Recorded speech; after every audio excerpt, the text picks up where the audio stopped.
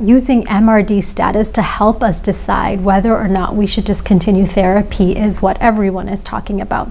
It's not clear what MRD status we should be using, but most clinical trials use 4-color flow to say whether or not somebody is MRD status negative or not.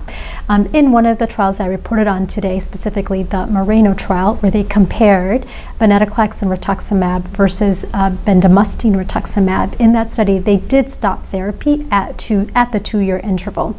Secondly, in the doublet combination therapy of ibrutinib and venetoclax, they are all looking at MRD status, and in 2 of them they are stopping treatment altogether if patients do achieve MRD status at different time points.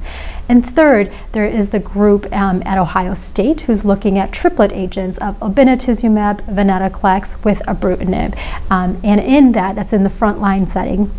In that, a lot of patients are achieving MRD negative status, and so I think this will be very interesting in patients who don't want to be on therapy for a long time. How long, though, can we keep them in this remission state?